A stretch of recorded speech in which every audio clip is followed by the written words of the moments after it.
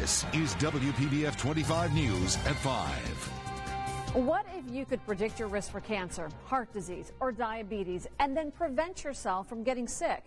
A revolutionary machine, the BioPhotonic Scanner, measures the future health of your cells.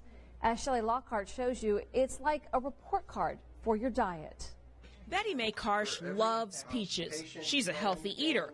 But according to the BioPhotonic Scanner, Betty, what this is saying is you're getting a couple of servings of fruits and veggies a day. this active senior is at risk for disease. I was a little surprised because I thought I ate healthier than that. The BioPhotonic Scanner sends a laser into your palm to look for carotenoid pigments in your skin. Carotenoids are plant pigments with antioxidants, which help protect your cells from damage. That measurement is going to give you risk factors for macular degeneration, cancer, diabetes, and heart disease. It can put you on notice that changes need to be made in not only maybe your supplements, but how you eat, how you exercise, and above all, change your lifestyle if you're smoking. Ah, that hurts! I'm kidding. It's absolutely painless. In the world, he takes LifePak Nano. My score, 34,000.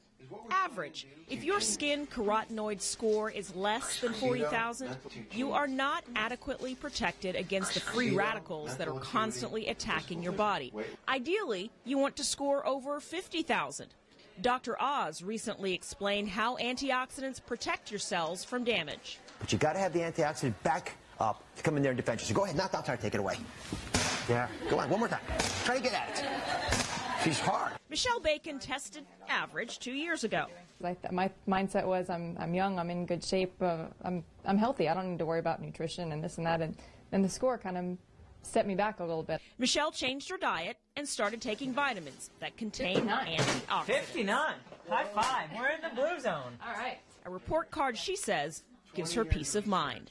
Shelley Lockhart, WPBF 25 News. Now, Dr. Oz recommends ramping up your intake of fruits and vegetables from 5 to 10 a day to change your level of antioxidants. Dr. Feld says supplements that contain antioxidants can also change your score.